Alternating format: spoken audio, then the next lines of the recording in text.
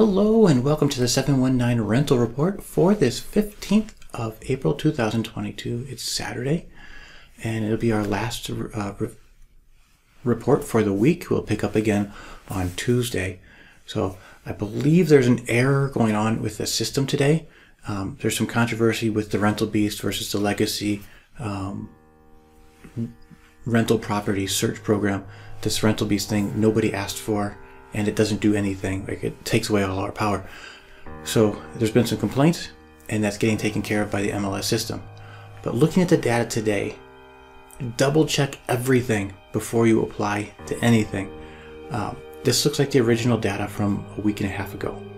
I mean, this is what they're telling us is accurate, but I compared it to what I saw about a week ago, and it looks the same. I mean, it says there's 153 properties on the market. Yesterday there was 127. At no point in the last 3 months has there ever been that many added to the list in one day. So be very careful with this list. Don't rely on it. Double check everything. Call me if you need to. I'll help you out. But it does look like this has got bad data. But I want to make it available for you in case it is accurate. I'm just saying, be cautious. Double check anything. Don't pay an application fee until you have confirmed that it's actually accepting applications. Save your money.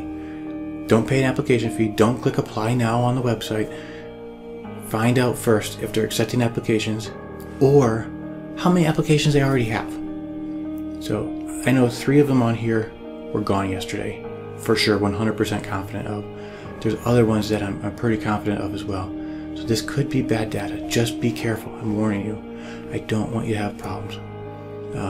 I debated about not showing you the list, but it was pointed out to me.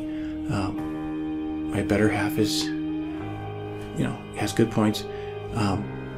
This could be accurate, but the wisest thing to do is to double check ahead of time. One way to get around this whole rental issue of is the MLS right or is it not, and then the limited number of properties that are on the MLS system is a rent to own. I can help you out with that. So let's just talk about how we can do rent to own. Basically, you look for houses to purchase, and like you're given a range. Like you apply for this rent to own property process, which is less than applying for an apartment, by the way. They give you a price range. This is your window you can look at, and then we go look at properties. I submit it in, and then they make a cash offer for that property to the homeowner, and then they rent it back to you. So you know what the terms are, what you can buy it back at in the next 5 years. They tell you the whole, each year, what you can buy it back at. So when mortgage rates, interest rates come back down, you are better equipped to buy a house with a lower interest rate. You can, if you have some credit issues, it'll help you get your credit back up. If you're trying to save up some money for the down payment, it will give you that time to save some money. So give me a call if you're interested in renting to own, and we'll help you out with that. So let's take a look at the list. It does go back to the old version. This isn't the new version where we could look at number of pets and days available and all of that. Or it does have the dates available, my mistake, but you can't see if it has pets or things like that. This is a little bit less data, but let's take a look at it and just see what happens. Give me a call if you need help. This is sorted by price from lowest to highest.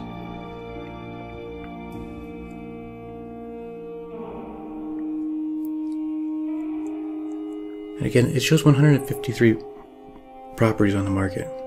So it's a huge jump if it's true. I mean, that'd be fantastic. There's a shortage of rental properties out there.